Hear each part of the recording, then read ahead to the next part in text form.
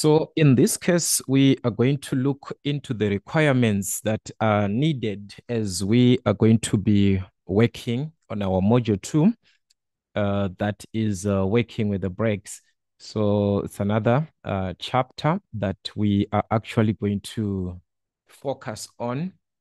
But as an individual, you need to be careful in terms of the formulas that you're going to work with. So those ones, we're going to list them later on. But in this case, we just need to know the basic view of what exactly we are going to be working with. So as we have got our brakes from the clutches that we had in our previous classes that we're doing, in this module, you need to explain the basic principle of brakes. You must also be able to list the design elements that are applied in brake design, and also to list and explain two types of bend brakes. So we are going to focus much into calculations later on. But as we have got our bend brakes, also we're going to talk about these, where we have got the first part, which we refer to as the simple. We have got the simple bend brakes. And also the differential is considered here. The differential, all right, bend brake. So as we can see, these are bend brakes. So it also depends, guys, with the source or the textbooks that you're working with, how they list those ones. But there's simple and what differential. Then as an individual, just to know how to draw a labeled diagram that shows the theory applicable to flat belt drives and centrifugal forces, guys.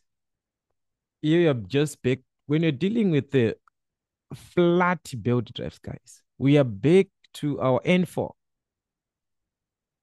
So I want you also as an individual to refer back to your N4 Mechano belt drives. So I want us to go through that. Make sure you understand all the formulas that we listed there. All right. The relationship between the tension, effective force, calculation of power, those calculation for torque, all those. Make sure that you know. All right. So it's going to help you to understand this topic. And on those calculation, make sure that you go through how to calculate tension ratio, the torque ratio, moments, power, vertical components, number of revolutions, time, angular velocity, work done, minimum coefficient of friction. So as you can see, these are part of the calculations that we are going to also need. So guys, revise your info. Also, your engineering science can also help for these formulas, because it's just going to be a repetition, guys. One or two things that we need. The rest is just your basics. Engineering science, you're going to need it in the calculation of these vertical components, right? You need your science basics and also moments. Application of these moments. Clockwise moments is equal to what? Anti-clockwise. All those go back to your N3, N4 engineering science. All right, then we're going to continue this part. They need also, they want you to define, explain the application of block brakes. So it's another type of brakes. So remember, we talked about the bend. So this one is now block brakes. Calculate all these as we are dealing with what? The block brakes. Okay. Then after that, you're supposed to describe bend and block brakes. This one is a combined type. So in actual sense, we are saying in terms of the types, we've got three types as we have seen. We have got the bend brakes separated. All right. That's the first type. Then we have got the block. All right. It's another type. Then the third one is a combination of these. So you can say block and bend. You can say bend and block. It's up to you, the way that you understand. So I'm just going to call it bend and block. Combined like this. It's another type of the brakes. So guys, that is what we are going to need, these three types. Those are the ones that are being explained here. If you can see, here we talked about the bend. Here we talked about the block. And now here we are talking about what? Bend and block. So you need to explain differently and explain the structure of a flexible steel bend with the diagram of a labeled with the aid of a labeled diagram, all right? Then calculate the tight side bend tension, slack side bend tension. As I was talking about, guys, as long as you deal with your belt drives, you know that there is T1 and T2, the tight side and the slack side, all those tension ratio. You are supposed to be knowing those once you go through your N4. All right. So I want you to go through that, also calculating of these, which is the major part of our N6, this one. Yeah, that is where maybe you can just relate to N6, whatever that I will explain later on. And also here, one or two, but mostly here, it's your N3, N4 signs that you just need here, all right, on this part. So as we can see, N6, as I told you, it does not mean you relate to N6 only. It's a referral to what we've done before. So let's go back, guys, to our N4 and refer back to our belt drives. All right. Then as a general view or as general introduction of the brakes, a brake is designed to slow or stop a moving object. So by that alone, to say we need to slow, there is a movement already. So we are actually slowing down. Or we need to come to an end where we have to stop. So if that is the consideration, me guys, I'm into calculations. So these theory guys, you do them on your pace so that we don't have a lot of issues in these explanations. But bringing this to mathematical view so that we can understand each other later on when we are to do calculations. We are saying a brake is designed to slow or stop. Okay, let's go back to our mathematical view again, like I was saying, where we understand that in terms of the speed, speed can be taken initially, where we have got omega 1 as our initial speed, omega 2 as our final speed. We've got our time, we've got our displacement, and we have got the angular acceleration. Remember these from our science also, we talked about this. So the angular acceleration in our case, here I'm worried about here. This is my major part. Is we are working with the brakes because brakes are designed to slow or to stop a moving object. So when a moving object, let's say we've got a moving object, it is increasing the speed. Let's say the object is initially at this point and it is increasing the speed. This is the object, it is going up, all right? This is what is happening. There is an acceleration there. When there is no acceleration, when the speed is constant, we understand it to be like this. Speed is what? Constant. Then we talk about this condition, this one. To slow or to stop. So if the speed is being slowed, now we are slowing down. It means there is a deceleration. And this is the part that I want you to see here. The part where the brakes are playing a role. This is where the brakes are now applied. So if the brakes are being applied, we are going to notice a reduction in speed here, a reduction. There's going to be a reduction in speed, meaning to say there is a deceleration. The object is decelerating until it comes to rest.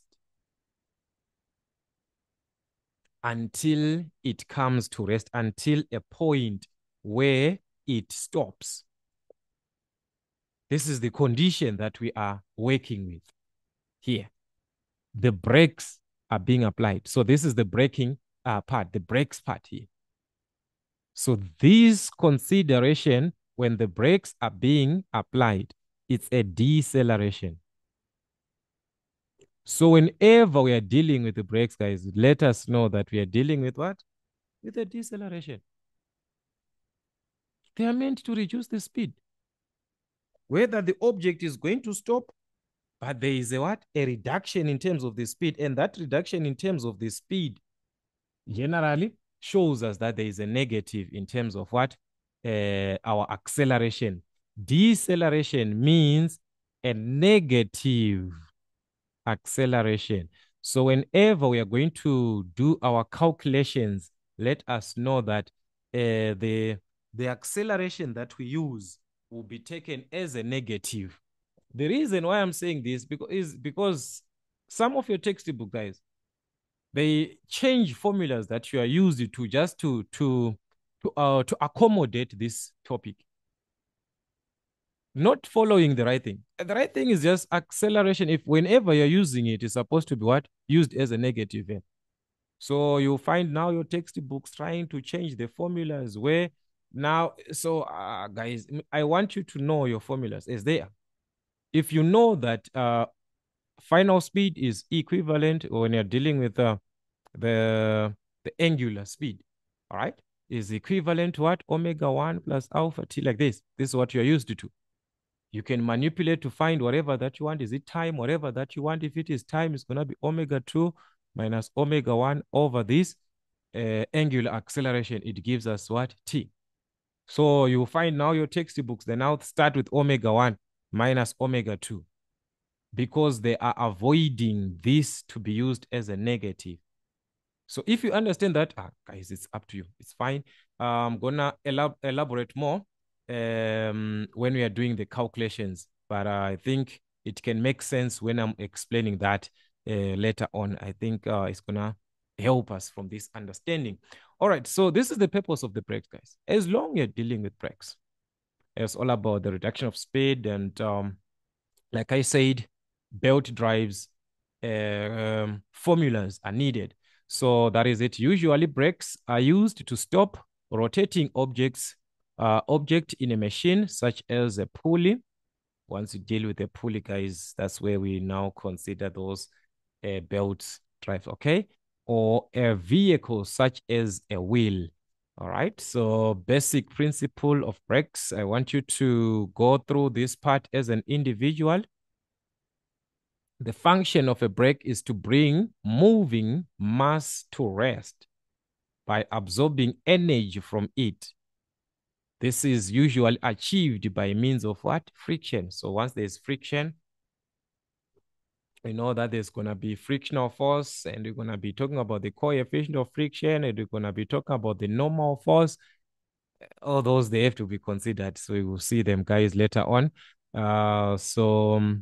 Then also go through this part, guys, as an individual. It can help you. The design elements applied in brake design. Yes, I want you also to go through this part as an individual. Okay, just make sure that you go through your theory, guys. This theory, guys, is up to you. Understand. It's all your understanding there. All right, so I wanted us to focus about this one. When a brake is in use, it loses energy due to friction. The kinetic energy of the moving object converts to thermal energy when the brake is applied. So kinetic will be converted to thermal energy. Therefore, the contact surface between the brake and the moving object usually increases in temperature. So this is what we are going to have. Brakes have frictional and wear material on the contact surfaces to create friction for braking. They are divided into shoe brakes and pad brakes. All right, so these are the ones that are being listed here. Just for the basics of your understanding, guys, if you want to learn more, go through that part and understand the basics of what you're given. So what you're going to do actually in our next classes or in our next class is to focus on the bend brakes. So I'm going to have an introduction again of the bend brakes as a separate part, what you need to understand on bend brakes, the formulas. I'm just going to try to list the formulas that I can because like I said, guys, go back and revise your N4. So yes, I'm going to take those formulas from N4, bring them to you so that in terms of time, some of you guys now you'll be going to work. You just need your formulas on the table. So we shall try that one in our next class to list the formulas and what you need to understand in terms of the brakes, which is the bend brakes, and do questions after that so that you as an individual, you can be able to answer question papers. If there is any question paper that you are not able to answer after that, let me know so that we can work on that together. So that is it, guys. Till we meet again.